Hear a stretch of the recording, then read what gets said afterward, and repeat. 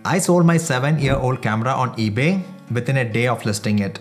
And before I tell you how I did that, you have to know that it wasn't always like this. Usually when I post items on eBay, I would have to wait for weeks without any buyers, and then finally the listing gets expired. This was totally frustrating because of two reasons.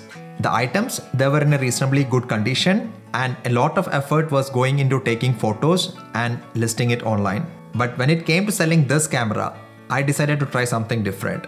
This was also the first camera I ever bought, so there was also an emotional side to it. I just didn't want this camera to end up having the same fate, just being totally ignored and unwanted. So I researched online, came up with a strategy, posted the ad, and then suddenly everything changed. I've documented the whole process, and in this video, I'm going to walk you through each and every step I took. This strategy consists of 5 steps, but trust me, it's not that complicated, and you can do everything within 10 to 15 minutes.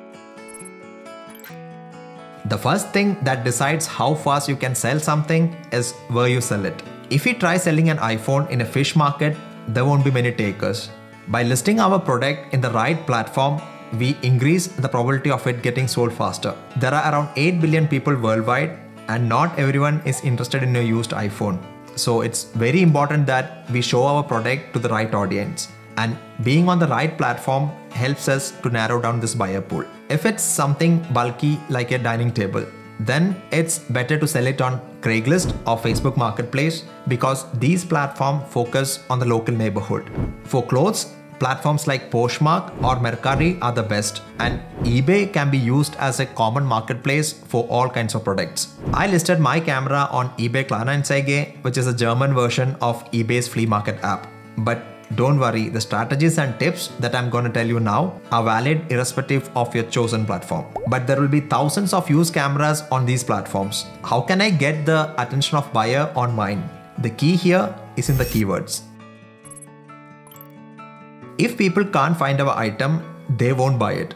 Doesn't matter which platform we use. So we have to make sure that our item is always listed first in the search results. And the secret to it is using the right keywords. Keywords are those words and phrases that people type into a search engine to find what they are looking for. Just think of them like fishing hooks in the water.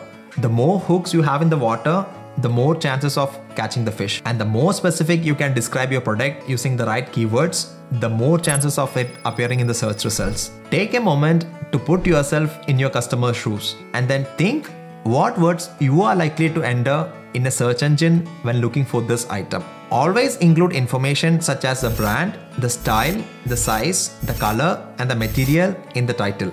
If we have an IKEA sofa, we could write the title as Beautiful Small Old Couch. But then, if someone searches for an IKEA sofa, our listing will not turn up. A better title in this case would be IKEA Landskrona Scandinavian 3-seater leather sofa. I know, a bit long, but this works. The key to selling any item faster is using the right keywords. So when it came to writing a title for my camera, I went as detailed as possible. The company is Panasonic, the model is Lumix DMS LX100, the style is retro, and the color is brown and white. I know that most of us would write at least some title for the listing, but 75% of the sellers make the mistake of skipping the next step, and that makes a huge difference in getting the item sold. We should write a detailed description in a clear and easy to read format. This will help the customer to have a better understanding of what we are offering. Here is some information which you can include. The age and the current condition of the item, whether it has some scratches or if it is damaged. The dimension and weight, especially if it is a large item. The metric system was introduced as early as the late 19th century. So use it instead of saying too big to fit in my car. The type of material, if that information is relevant. If you are selling many items as a bundle, then specify what are all included. For example, write if the charger will come along with the phone. And then finally, any other information that can be useful to the buyer and reduces your effort. For example, if the item is heavy and you live on the 15th floor without a lift, mentioning it would be a good idea. Whatever you write, better don't lie. Be honest in your description and let the people know what they will get. And make sure to keep out irrelevant information. The buyer doesn't have to know that the phone was a birthday gift from your ex-girlfriend. Finally, it's always a good practice to include a disclaimer about wear and tear. Unfortunately, there are some people who have unrealistic expectations about used items. But like most sellers don't bother to write a description, most buyers don't bother to read one until we get this next step right.